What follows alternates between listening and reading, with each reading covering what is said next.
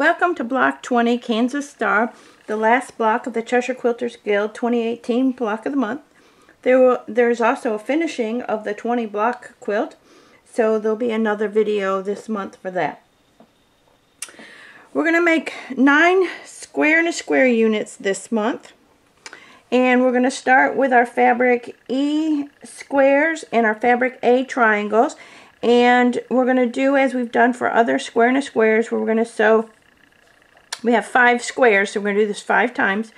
We're going to take each square and sew a triangle on opposite sides and press the seams out.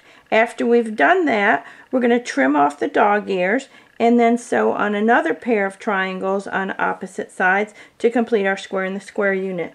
Once we have that done, we need to make sure that we square it up to be 4.5 by 4.5 inches, and I'll remind you how to do that in just a minute. So right now I'm going to sew on all my fabric A triangles onto my fabric E squares.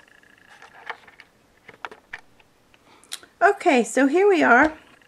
I've got my blocks, my square and a squares done, and now I'm going to use a 4.5 inch square ruler because that's just like cheating.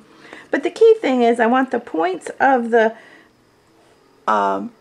square in the middle to be at the 2¼ inch marks on all 4 sides. So once I have the ruler aligned, I can then just go around and trim off the 4 sides to make my 4.5 inch square and a square unit.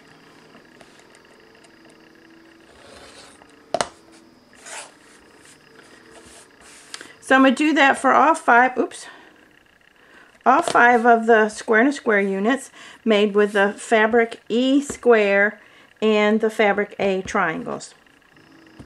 Okay, so now we need to make the rest of our square and square units, and these are going to be done a little bit differently. Here now we have fabric B triangles, fabric F triangles, and fabric C squares, and we've got 4. We're going to make 4 sets of these. But now, instead of having the same triangle all the way around, what we're going to do first is we're going to put a B on one side and F on the other side, and once those are done, we'll come back and do the same thing again, put a B and an F, so that we end up with the F's beside each other and the B's next to each other. So let me go put on 2 of them, and I'll bring it back here and trim off the dog ears, and then we'll line them up to put on the other 2 triangles. So here's my square with 2 triangles on, and I'm just going to trim off the dog ears. What I'm doing is I'm just lining up the ruler along one of the seam lines so that I don't trim the edge crooked.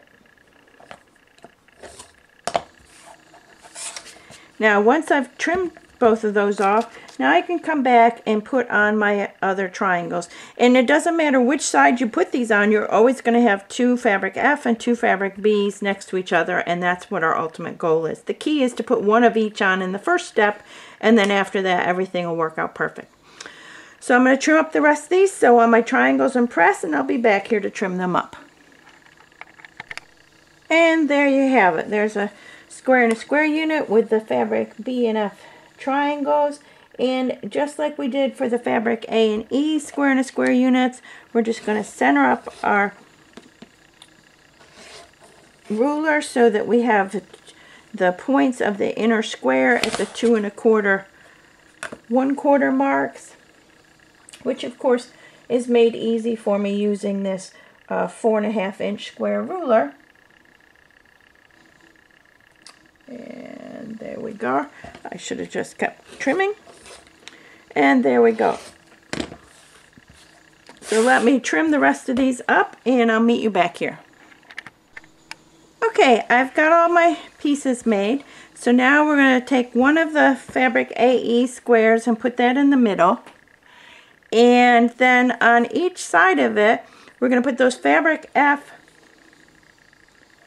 triangles to the inside so that we get our star in the middle. And it's just that different color in the fabric that gives us that star in the center of our block. So now we're going to stitch these together in rows. We're going to press the seam open in each one of our 3 rows, match up the seams, and stitch the rows together. Again, pressing the seams open, and I'll meet you back here to show you what our block looks like. And here we have Block 20, Kansas Star, of the 2018 Cheshire Quilters Guild Block of the Month. Please look for the other video on finishing your Block of the Month quilt with all 20 blocks. It's been a pleasure presenting this Block of the Month to you, and I hope to see you back next year for the 2019 Block of the Month.